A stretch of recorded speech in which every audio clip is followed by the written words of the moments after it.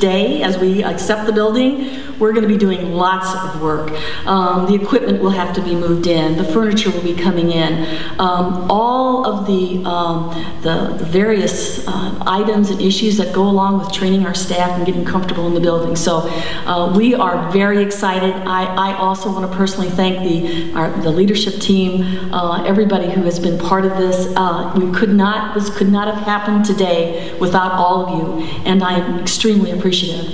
So I just have one more final thing that I need you to get out your cell phones and mark your calendars, all right? Because April 10th is our official dedication and our ribbon cutting, and so that's an important day. You will all be invited back. April 12th, I don't expect you to visit the hospital that day, but it is our opening day. So if you're in the area and you have to see a hospital, please think about us.